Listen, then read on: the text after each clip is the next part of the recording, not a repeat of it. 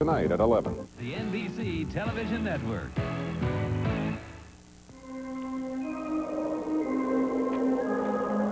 I'm sorry I'm late for the exam. I overslept.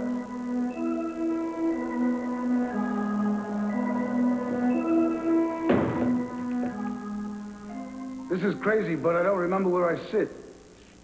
Do you know where I sit? Hola, Nicky. I need a pencil. Does anybody have a pencil? Hola, Nicky. Come on. I need a pencil. I need my exam. Somebody give me my exam. I can't do this. I only got 2 hours.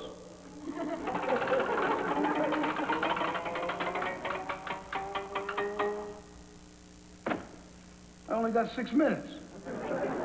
Hola, Nicky. What's going on here? Bésame, bésame mucho, como si fuera esta noche la última vez.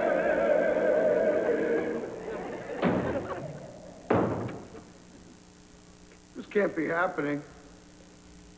Somebody help me, please. Nicky?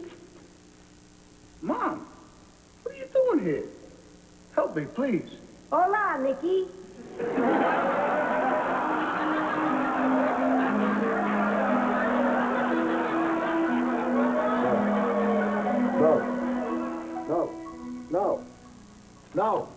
No. Nick? Nick, what's wrong? I was having a nightmare about taking the Spanish midterm. I must be going nuts. I don't even take Spanish. Hey, you're okay now. You just fell asleep at your desk. Yeah. Yeah. I'm okay. I'm fine. Everything is good. I'm gonna flunk my exams. I know it. Oh, come on, Nick. You've been studying real hard. You'll I do can't great. do it. Come on. I got all these subjects. History, English, physics. I should have taken something I'm good at. Something like lunch. Well, look, it's late. Just go to bed. No. I'm up now. I'll splash some water on my face, and, I'll hit the books. What the hell am I doing? Hola, Nicky.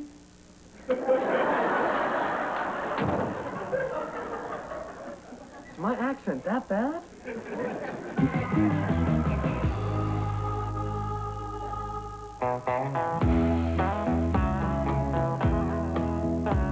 I ain't too old to be soon forgotten, and I'm not too young to try. I tried it one way, now I'll try it another, and it's not too late, and I will soon discover the answers. Looking for some answers. Oh, some answers. Looking for some answers. You're not too young to have your heart be broken by the look in a lady's eye. You might be younger, but you'll soon be older, and everybody sometimes needs a shoulder for some answers. Looking for some answers.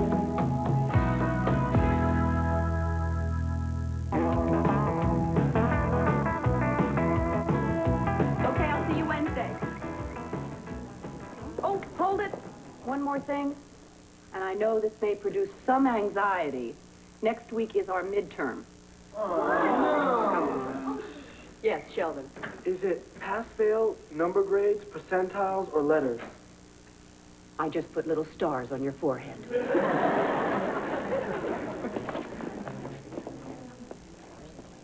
Nick, are you all right? Yeah, I'm fine. To tell you the truth, I'm a little shaky about this whole exam thing. Oh, Nick, every freshman goes through that. Yeah, but when I left the Marines to come to college, All my buddies says, hey, you're gonna fail. You know, you've been out of school so long, it's gonna be hard to go back. What if they're right? Nobody cares more about school than you do. I know that. Now, come on, you're going to do fine. I hope so. Look, I know some exercises that can really help you relieve tension. Would you like me to teach you one? I can't do that. Why not? Because tension's the only thing that's holding me together right now. Come on, let's try one. Sit down. Come on. Yeah, go ahead. All right, now grab the ends of the desk. Yeah, now start to apply some steady pressure.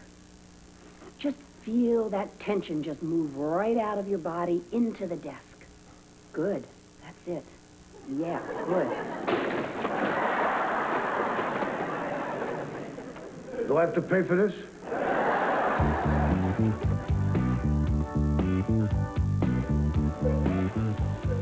Buenos días, Señor Smith. ¿Cómo está usted, Sheldon? Muy bien, Señor Smith. Hate this guy, Smith. Gravity. The irresistible force that pulls all objects downward to the earth. And I defy it every day. Don't know much about history. Don't know much biology. Don't know much about a science book. Ooh, I don't know much about the French I took. Over what door is the quote? Abandon all hope, ye who enter here. McDonald's. No. It's over the gateway to hell in Dante's Inferno. Does anybody know how you measure wind speed? Yeah, the Beaufort scale. It's named after Sir Francis Beaufort. Thanks, and I hate you. Matthew, I'm gonna need a little help with my history. Would you mind? Sure. What historical period? From the Big Bang till now. Look, we're all in the same history class, right? Why don't we form a study group? No, I studied all I need to study. So it'll be even more fun to study with you guys. Good. Oh, great. I just washed off all my calculus notes.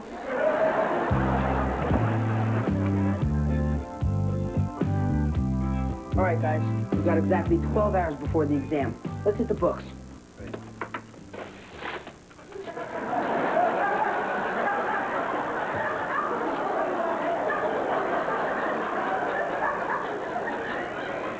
You're just unwrapping your history book now? I meant to unwrap it for months, but life just got in the way. Nick, what happened to your book? Nothing. I used that yellow highlighter to mark everything that's important. Oh, Nick, you got to be more selective. Hey, if it's in the book, it's got to be important. It is. I mean, you even highlighted that the name of General Lee's horse was Traveler. I mean, who cares about that? Yeah? What happens if General Lee's in the middle of a big battle and he needs his horse to get out of there and he goes, hey, Frankie, get over here. Now he's got a big problem, right? All right, guys, look, we got at least 200 years of history to cover. How should we start? Let's see. Sheldon, come on. We're going to study here. Hey, why don't I just start by asking you guys a few questions that might be on the exam? Everybody ready? I'm as ready as I'm ever gonna be. Okay. Shoot the first question. What are you doing? Oh, it's a mannerism. It's just something I do when I study. You look like you're tuning in another planet. Okay, what was Seward's Folly? I got that. Page 52, lower left-hand corner, Seward's Folly. 1857, Secretary of State Seward authorized the purchase of Alaska from Russia for $7.2 million and a dab of peanut butter. Peanut butter. Yeah, that was also on the page.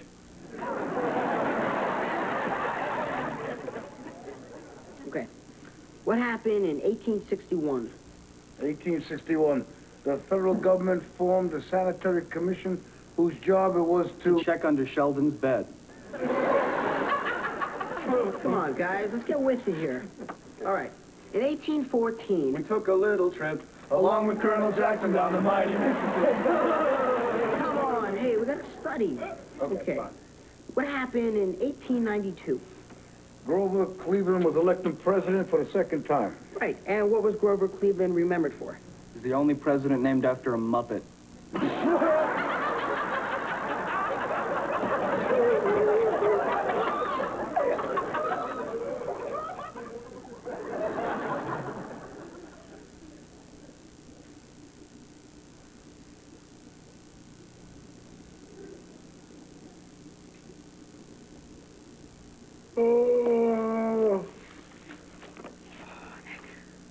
never gonna forget that yarn.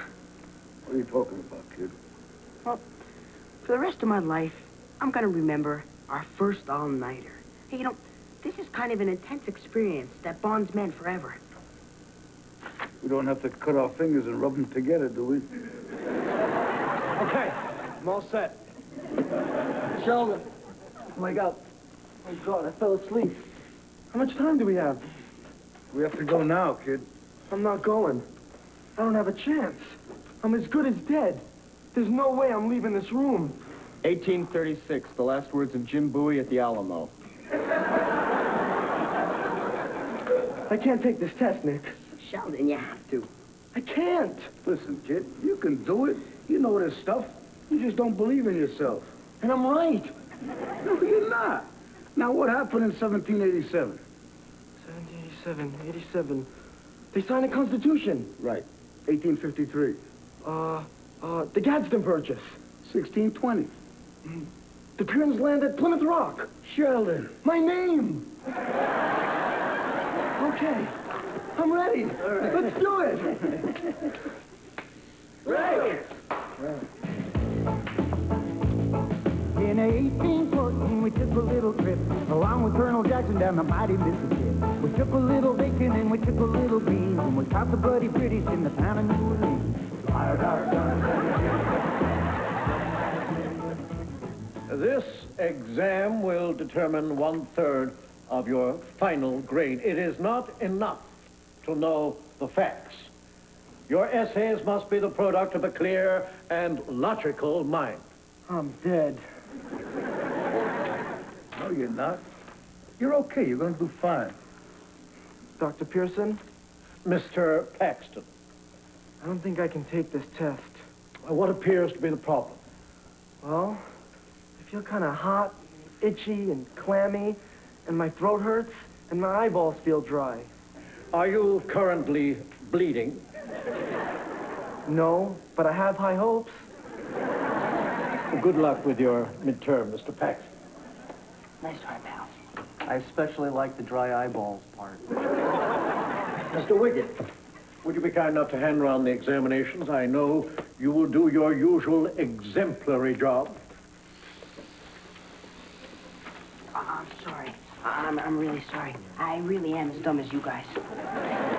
I believe the purpose of a midterm is to separate those who belong here from those who do not. Mr. Chase? Dr. Pearson, can I talk to you for a minute? Rather an odd time for a chat. I know it is, sir.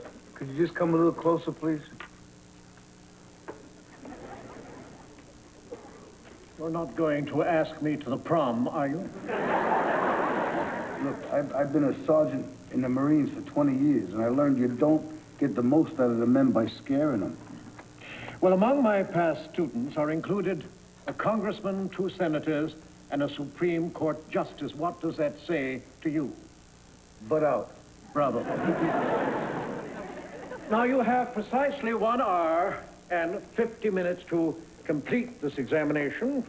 You may begin now.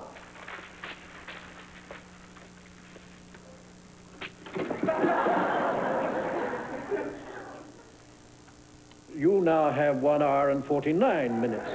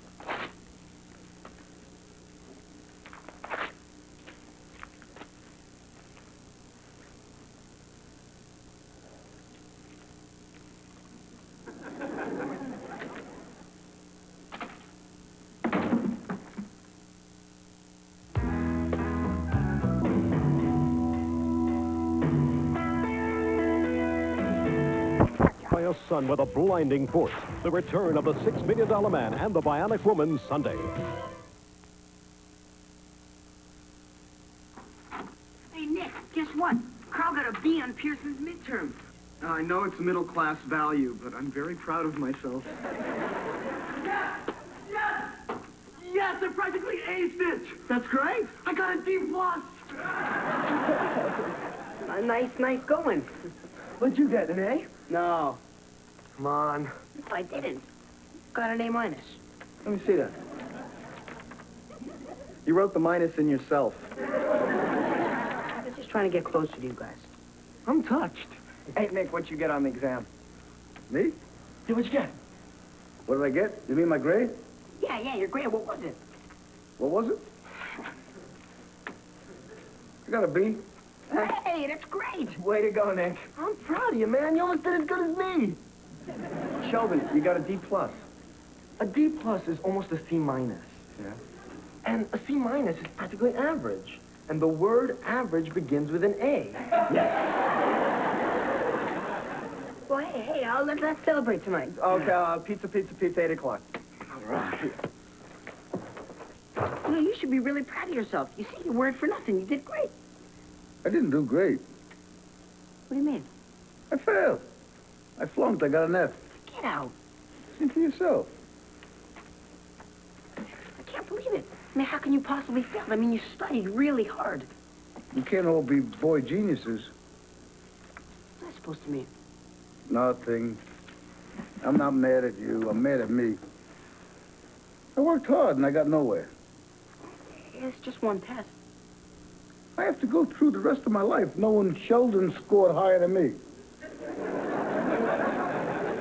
That kid forgets how to shave every morning. Well, I mean, did Pearson say anything to you? Did he write any comments or anything? Oh, yeah, he wrote plenty of stuff. I used too much useless information. I got to be more concise. Oh. You know, I just was trying to impress him with what I knew. That guy killed me. Look, you'll definitely do better on your next test. Hey, I'm running on empty. I need my batteries recharged, kid. I'm really not that happy with myself. Where are you going? I'm gonna go home. What, to the Marines? No, to my family. You want some company?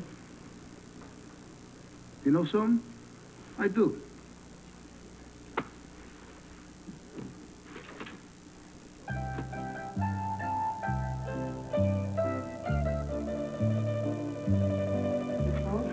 Everybody, eat. There's plenty more.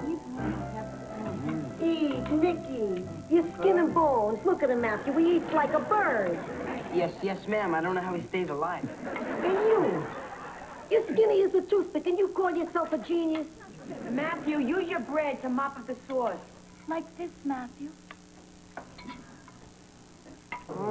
Sure. It takes a pretty girl to get him to eat. That proves he's a genius. I'm glad his hair is gone, because now, when I kiss him, I go right to his skin. Nicky boy, college life must be agreeing with you. You're looking pretty good for you. My brother was always handsome, Dominic. He was so handsome, it was like a freak of nature, but not pretty. No, sir. Nicky was a real man's man. Oh, but the girls loved him, too. Loved him. They worshipped him. They used to hide in the bushes and jump out and kiss him. Before we were married, you used to do that to me. You wish. Hey, Nick! How you doing? Hey, sit down. Keep eating. I you home. I wanted to come by and say hello. Hey, Paisan, hey, look at this face. Is this guy a Doug Ringer for D. Martin or what? This is Nicky's roommate at college, Matthew. Hello, Matthew. How you doing? Buggy. No, I just ate. I'm stuffed. Come on, just say Margot, Bussy Belle. What did she say? She said, eat. You're skinny, but you're beautiful. That's not pretty. You want some sausage, Augie? No, thank you. Oh, here, Augie, I want your lunch bread. Because your pants and my hands didn't eat anything. Wait. I want to make a toast to Nicky.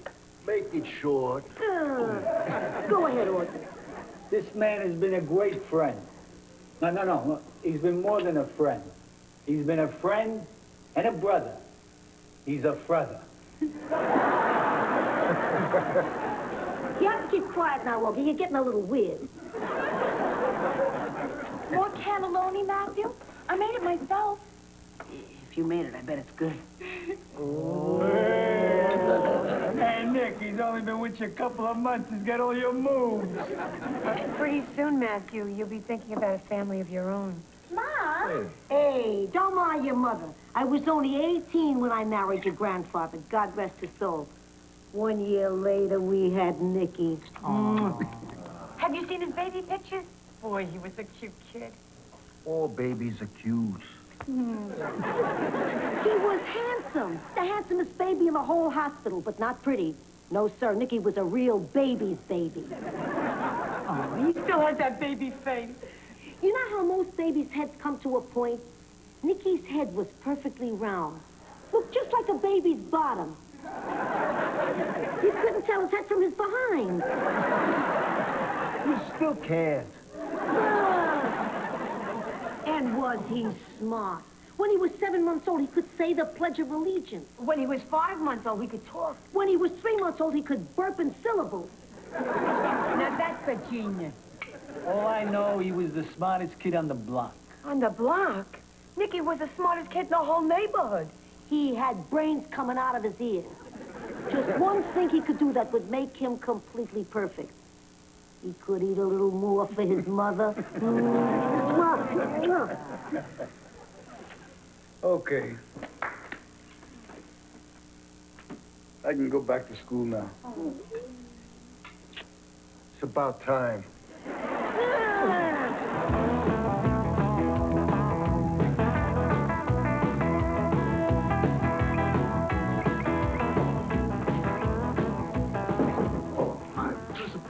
Oh, Mr. Chase, is it not? That's right, sir. I'm on my way to my biology midterm. I'm going to ace this one. How plucky. You know, your midterm was only 1/3 of my grade. I still got 2/3 to do better.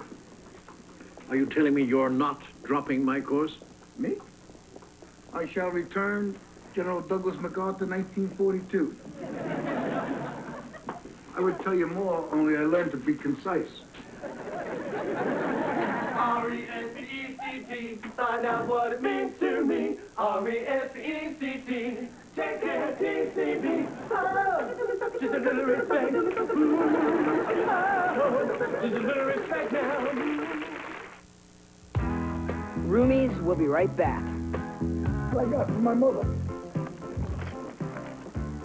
Dear Nicky and Maddie, a little bite for the two handsomest boys in the universe, but not pretty.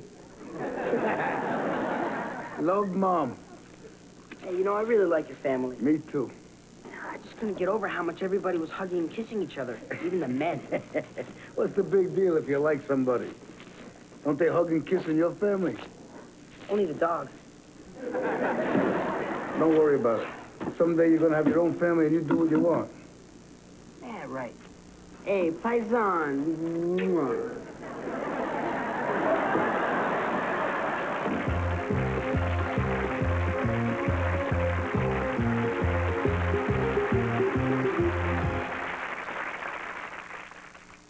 Next, it's the amazing stories that touched America's heart.